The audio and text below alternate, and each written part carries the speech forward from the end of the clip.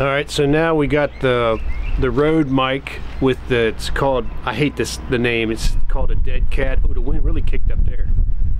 So the wind really kicked up right there. So we should have got a good sound sample of if this microphone. It's I can see the you can hear the chimes in the back, and I can see the fur on this cover moving. So we should have got a good sample right there of whether this is gonna, if it's gonna go foo or not. Now with that wind is just blew. If there's no big sound artifact, I'll definitely keep this microphone. I'll just use it. Nothing. We got more wind. That's more wind. Thank you, Lord. I appreciate that. Right on time. All depends. You know, I don't expect it to be perfect. I don't expect to be. I don't expect it to be, you know, studio sound type thing. Because if I wanted that, the best way to do it would be to have a radio microphone that clips right here, and then you hook it into the camera. And I'm thinking about maybe I might do that sometime in the future and like have two.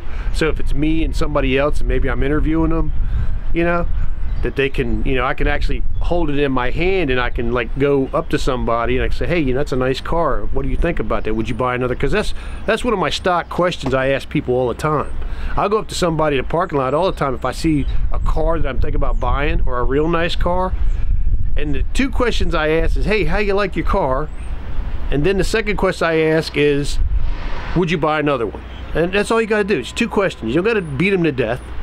And that second question really gets some really good answers, because there was a guy that was driving a Nissan, it's not a Sentra, oh my God, I can't remember the name of it. It's the little Nissan.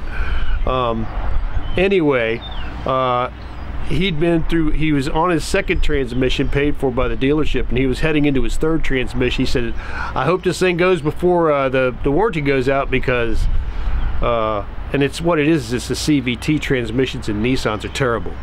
And the only way you can keep a Nissan CVT transmission healthy is you got to change that oil, and you got to change it way more than they say. I would change that every 25,000 miles, and I would change it to keep it lubricated, because that's the problem. The belt just overheats and burns the whole transmission up, and you can't have bad fluid in there. So anyway, but that was a good answer, and I had other answers too from people in cars that surprised me too. I talked to a guy who had a Ford one time.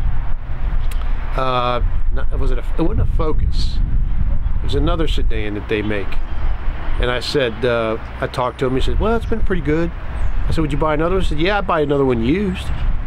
Just be careful about how it was used. And then other cars like old four-door Buicks, you know, the old beaters, the old mom cars, and people love them too.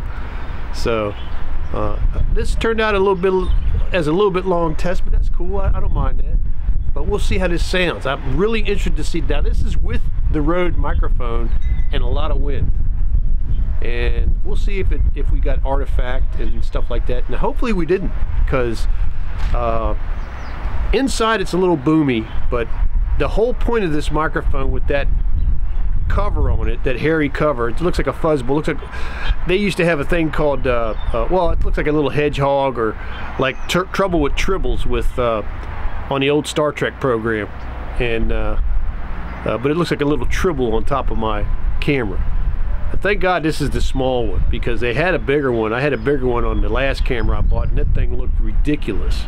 So anyway, we'll see. This is camera test number 4. This is two outsides. One was with the microphone, and one was without. This is the one with the microphone. So anyway, let's see what happens. Tally ho, folks. Peace.